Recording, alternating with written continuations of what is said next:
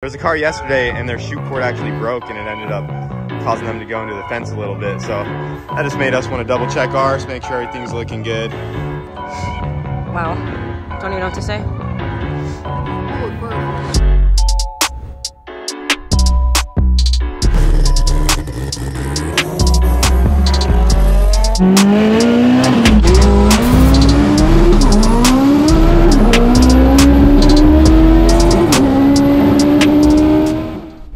What's up, guys? Welcome back to the channel. Today's video, honestly, is a video that I have been contemplating on posting. I haven't really shared much on social media. Only those who are subscribed to my Instagram know about this and everything that happened. But when it comes to YouTube and everyone else, I have debated tremendously on whether I should share or not. Unfortunately, this video sucks and I wish I didn't have to even post. But I think it's fair. You guys have been a part of the journey, and I don't like to hide things. I don't like to sugarcoat things. I feel like everybody deserves to know the truth. And not only that, I mean, shit happens at the end of the day. So I'm here to basically say I crashed my car. Unfortunately, you'll find out in today's video everything that happened. I know that I'm going to be getting a lot of comments. A lot of people basically putting their 2 cents in when half of these people are, 1, aren't drivers, 2, they've never been in the situation that I've been in, and 3, they probably have never gone as fast as I have gone. So even though I'm gonna get those comments, and I hate to bring it up, even say that, I just wanted to basically share that this is why I haven't said anything at all, because I basically had to mentally prepare myself for what's to come, but it is what it is. Let's get started with today's video, guys.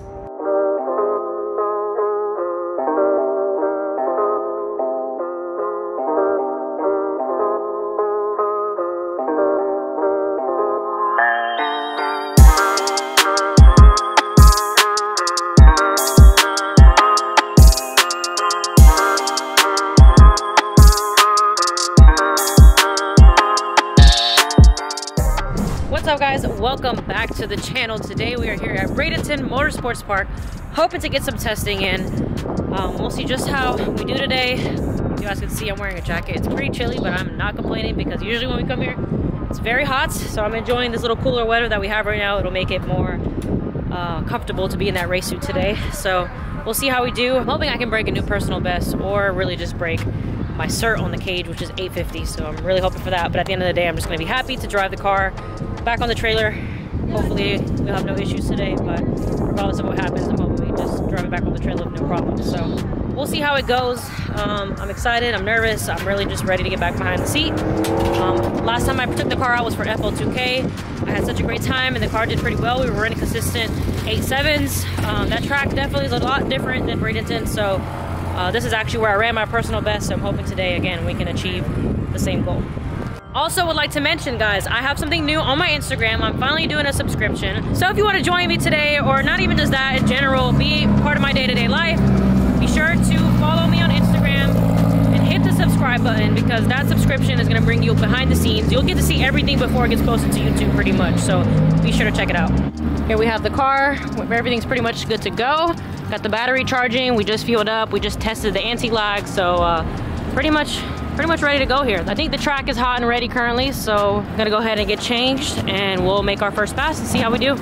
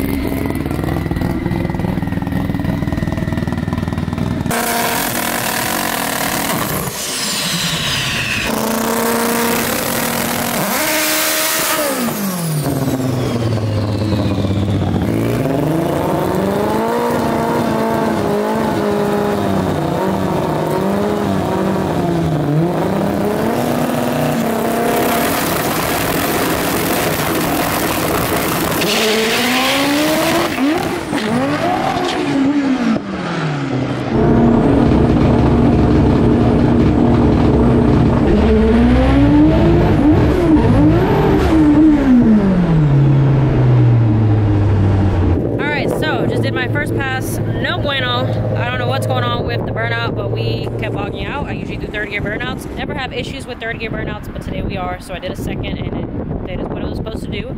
And then launched the car and I don't know what happened. I don't know if it's something the strain because the video looks like I put it in a second, but it didn't grab. So maybe it's just me not tugging it hard enough. My second gear is a little hurt, which we knew that coming here, but this is just testing. So I was just gonna run it. The dogs are slightly rounded, but not bad enough to where my second needs to be completely replaced yet. So I was like, let's just run it for this test session, and then we'll put a brand new second whenever we go for hopefully the next event, which was supposed to be Orlando, but I don't even know if that's gonna happen anymore. So we'll see. But I mean, nothing I can do but just go and try again and hope that it gets in the second and that it's not second gear that needs to be replaced, because I'm gonna be upset and probably regret not doing it when we had the opportunity to, but I, you know, just didn't want to waste parts on a test session. So right now we're just gonna let the car cool down, and then I'll go up again and see if I can get a few clean passes today.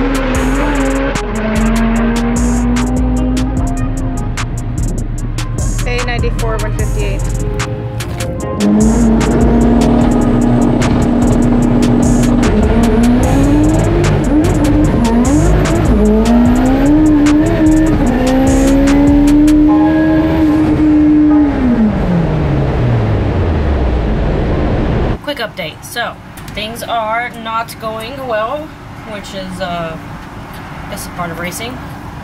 So first two passes we were having issues with the car going in second. As I stated before, we knew second was a little hurt, but good enough for testing. We came to realize after my second pass that my shifter box, some piece of it came apart. So Mark from GP1 Racing put it back together, went for a third hit. Third hit was much better, but still have some minor little issues. I don't know why second is not going in as much as it should. Haven't broken it yet. It's still going in. I drove it around here earlier in second just to make sure that we're having no issues. Didn't pop out, so I don't know. Well, we had parts fall off the shifter inside, which we didn't even notice until the so second once hit. that happened and you made two shifts because it didn't move, at that point then the shift mechanism on the outside got tweaked, because you know, if the shifter mechanism's not lined up and not moving as it should, two bolts and the washer fell off, so the mechanism didn't do what it was supposed to. Then we damaged the shift weight setup. So now we're fixing that. Other than that, everything seems alright. I mean, that's where we're at, and it happens. Even just now with the last, well, third pass I should say, where it was 8-9 at 150. Yeah, you something? just lifted super early, and it didn't, and you still. I could have stayed in it, but I know. Didn't I shift early? You shifted early, and you. I shifted early, and I knew I shifted early. So by the time I got to the, I was like, all right, let me just let off at this point. Like I shifted early, there's nothing I can do. So we'll see how this. Fighting gremlins. That's where we're at. Pretty much. That's no better way to say it than that, I guess. Car still has some little tweaks that it needs to be made to be competing at this level for sure. I want to say little, a lot of tweaks.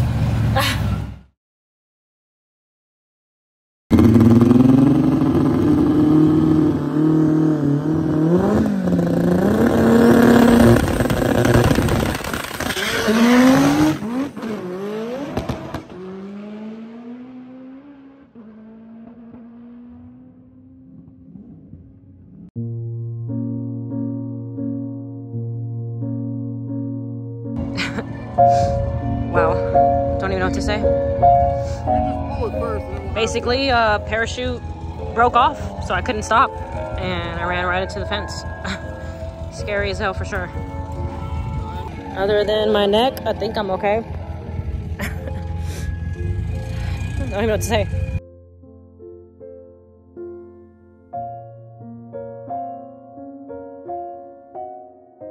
So guys, I want to mention, we took a look at the parachute. This parachute honestly has only been pulled probably 3 times in its entire lifespan, but I did have it on the car for quite some time during the fabrication process and everything in the beginning. So as you guys can see in this video / picture, there's like a little cover where the strings are, and we would have never caught this or seen that it was rotting out or drying out unless we would have pulled the cover back to check. But again, since the parachute has only been pulled a handful of times, we never thought, let's go ahead and just check the parachute today to see if it's fine.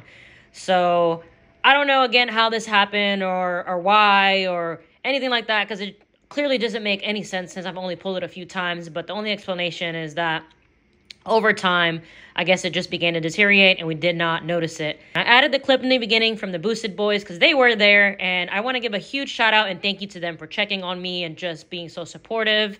They pretty much saw the whole thing happen, and it's insane. Honestly, I'm just grateful. As you guys can see, the car does not have, I'm surprised. I have no idea how it doesn't have that much damage. The main damage was right here in the corner. That's why I don't have my headlight, and the bumper obviously is destroyed. Got scratches on the fender, scratches on the hood. I mean, pretty much just gonna tear everything apart and see what we can save and what I have to get new.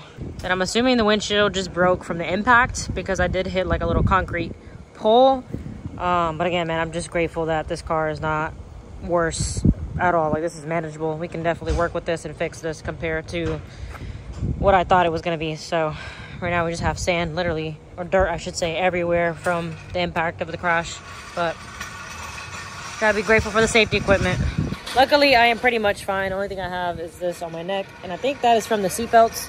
It is a little sore, but other than that, I mean, I'm grateful that I have no issues. I can turn my head. So pretty happy, and again, the car is fixable. Not as sad as I was yesterday, because honestly, I was gonna tear this car apart regardless. It needs so many more changes to compete competitively.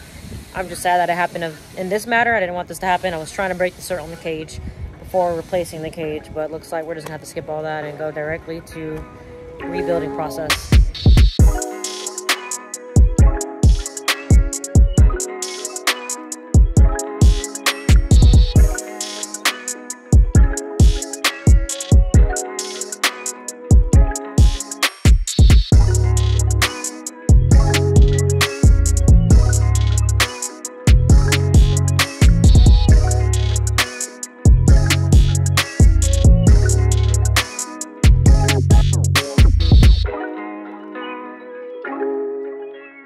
Alright guys, so there you have it. Here is the Civic, pretty much going to be starting over, back to square one.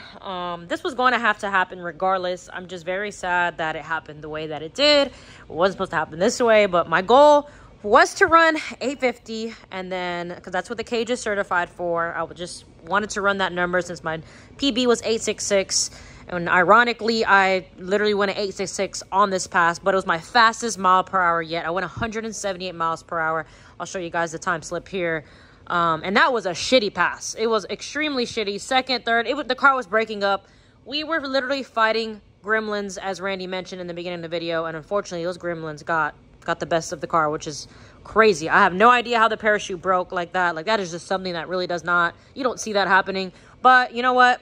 It is what it is. Nothing I can do but move forward from here. Next thing to do, we're going to take the car to a frame shop. I just want to make sure that nothing's bent. We do think that we're going to have to make some adjustments. I don't think the frame is completely straight, honestly. Randy pulled the log, and it looks like I hit at 89 miles per hour. I was trying so hard to slow the damn car down, and all I had was my foot brake and hand brake, and it could only do so much. Definitely couldn't slow down a car going 178. And Bradenton has a very, very short shutdown, so I couldn't stop it. There's nothing I could have done. I did the best that I could, and I'm just glad it turned out the way it did. The car's not as bad. I feel like if I would have hit it straight on, we'd have so much more damage, and a lot of the stuff will be pushed in. Luckily, it doesn't seem too bad, but I'm gonna have to redo a lot of stuff. Once I put in that new 750 cage, there's gonna be bars going into the bay. So the car's, honestly, guys, gonna be getting completely redone. Completely redone, because once I put those bars in there, they're gonna have to shave all this paint. So I'm gonna have to get the paint redone. I mean, the whole cage is gonna get scrapped out. It did its job. Luckily on this pass, like I said, it saved me, it protected me. I'm fine. Like I said, the only thing I had was that little seatbelt rash on my neck. But other than that, we're okay. So it sucks. I'm very bummed. Honestly, I debated on sharing this because I'm like, man, no matter what I do, people are going to be like, this is your fault, or you could have saved it, or you could have done that, or you're a shitty driver. But I had to realize that the negativity is going to come no matter what. No matter what I do. I could literally run, be the fastest Honda, the fastest sport front, and I'm still going to get something for it. Oh, it's only because of this, or because of that, or because, you know.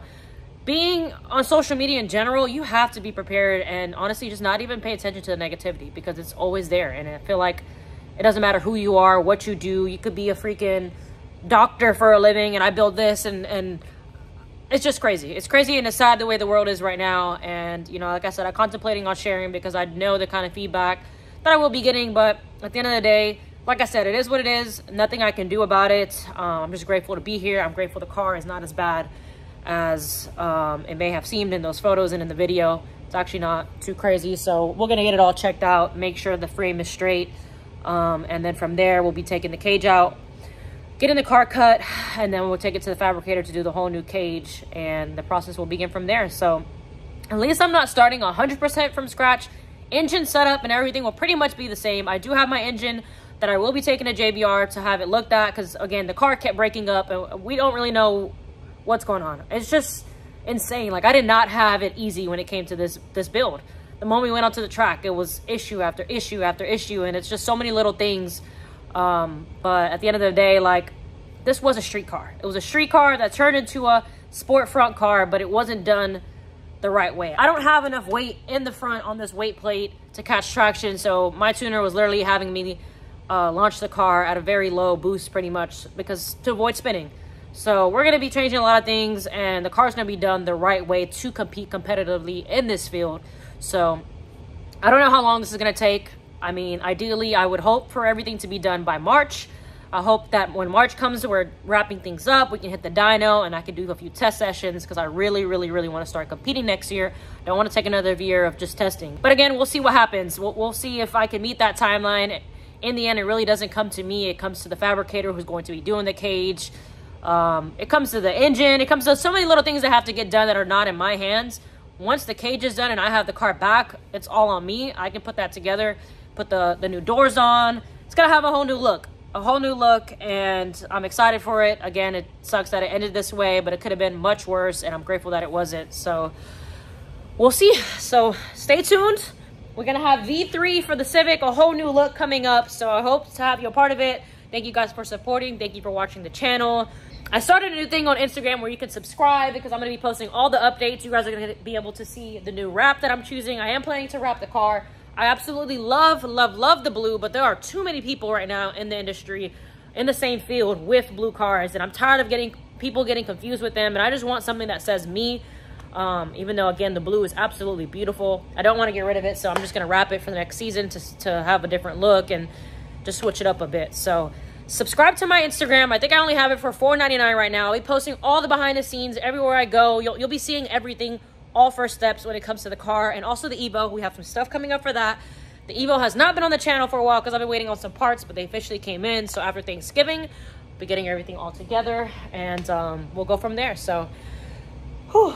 Crazy weekend, guys. Crazy weekend. Literally was at the track Friday. That happened. Saturday, tore the whole entire car apart. It's been one hell of a weekend, but you know what? This is all a learning experience, and I'm glad I'm taking from it, and I just can't wait to get back out there. So we'll see how long this takes. Either way, you know, you guys will be a part of the journey. I'll be recording everything that I can. So thank you all so much for watching. I appreciate every single one of you guys. I'll catch you on the next video.